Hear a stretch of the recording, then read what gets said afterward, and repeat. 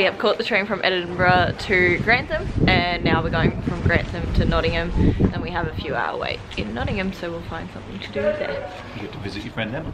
Yes. This is Ye Old Trip to Jerusalem Inn, which is the oldest inn, the oldest pub in England, 1189 AD. It's actually really cool.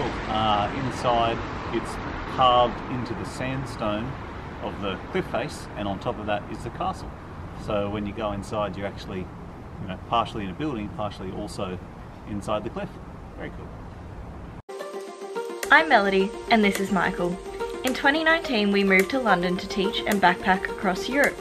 Flash forward to 2022, and we have finally made it back for our next adventure. So subscribe, and let's get going.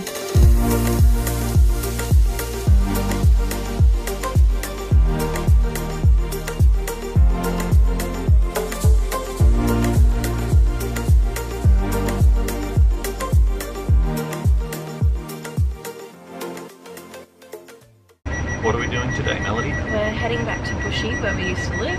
We're going to go visit our local pub, the Red Lion, walk past both of our schools. Maybe you'll have PTSD. That happens sometimes. And then we are going to walk past our old house. Get a picture of the gate. Yep. And yeah, so maybe go to the pub that we never went to. Yeah. A little random inn. Yeah, there was a pub that we meant to go to for 6 months and then just never did. But it's open today, so we'll try. Could even go to the pub that we very first went to when we arrived. Yeah. No, they bought us free drinks. That was nice. And it was pouring rain. That's right, old mate bought me a drink. He was also trying to convince me to rent a room off his friend, which I think was a council house that you weren't allowed to rent rooms out to, and they didn't have internet. Right. But he didn't get too far with that argument. And what buses will we take? The 142 or the 258. I like numbers. Very good. Terrific. To Bushey. Please take care when stepping from the train to the platform edge, and remember to take all of your luggage and belongings with you when you leave the train.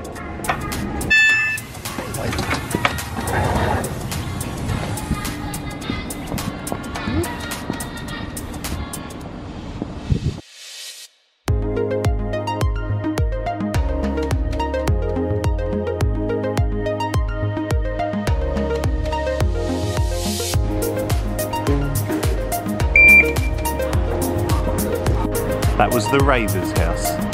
They love to rave with the windows open.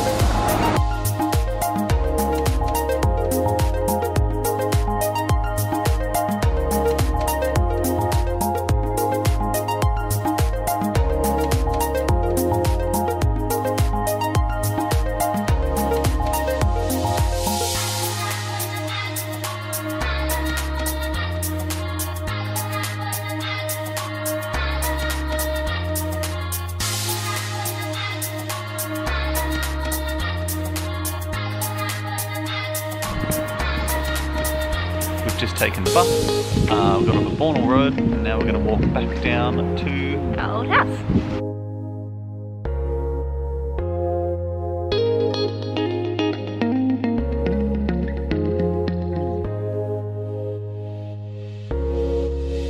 Like £3 or £4 that I used to pay for it. That's the one, Di Castella. The old beer fridge. And in this Tesco.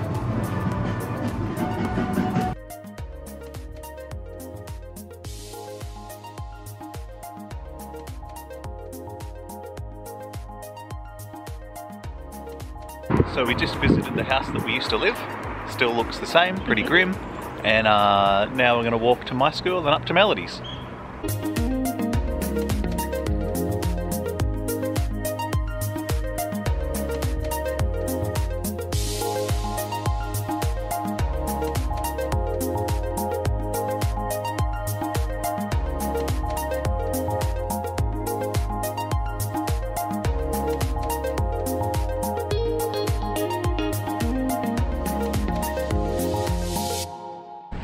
The path that we're walking on, which is now a footpath, was actually a roadway, a laneway, probably up till 20 or so years ago. It's about the width of one car, so I can see why they closed it. Now you have to drive all the way around, but originally you could scoot through. Yeah, I can see why they closed it. It's shit. Might make the cutting room. They've replaced the fence at the back of the school and they put a gate in. But originally it was just a pushed over piece of fence, which everyone would walk through, including the teachers. You'd see them walk in and just step on the fence to get into work quicker, so you could walk across the oval rather than walk all the way around.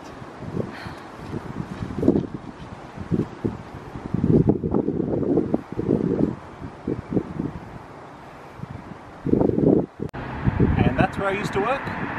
Glad I don't have to work in the UK anymore.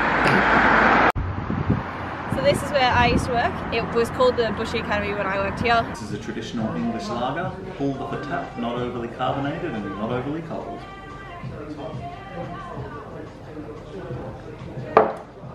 Still tastes like a warm craft beer. Dad, this one's for you. This is my first traditional English beer, locally brewed, pulled off a tap, pumped by hand, not overly carbonated and not overly cold.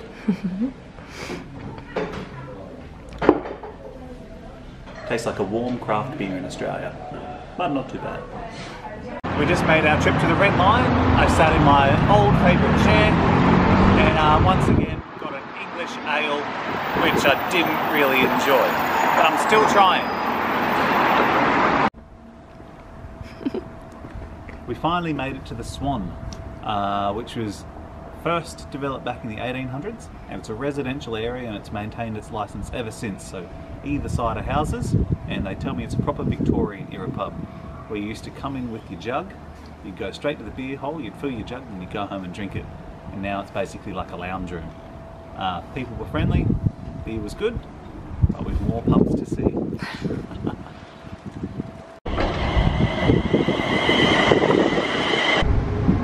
We've just finished up at Bushey. It was kind of sad to leave it.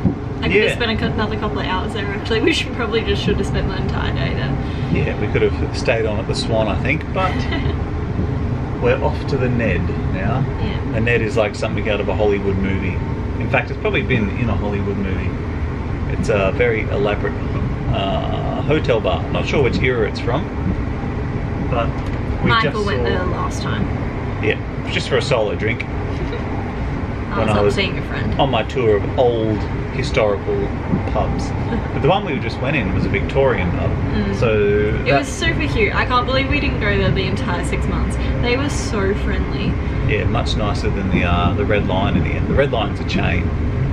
And like the people there, it's the same people that were there 4 years ago, but you don't feel like a local there, even though we went every Friday. Whereas the Swamp, we walked in, nobody was just having a chat. Yeah, very friendly. It was like a big lounge room. Yeah.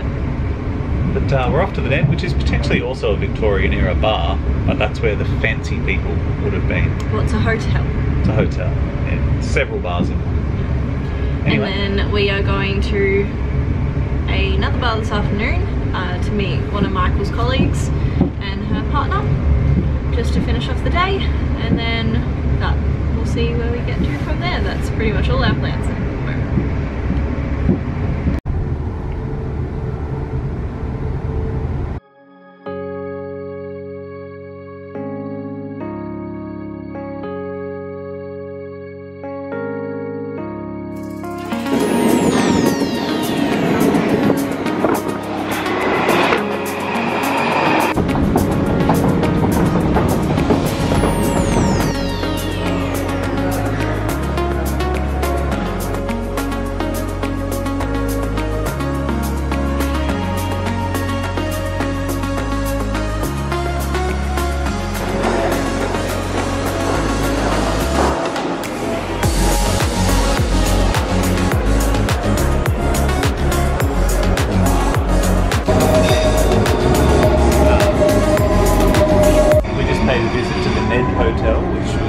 Our landlord's favourite place to drink when we lived in London.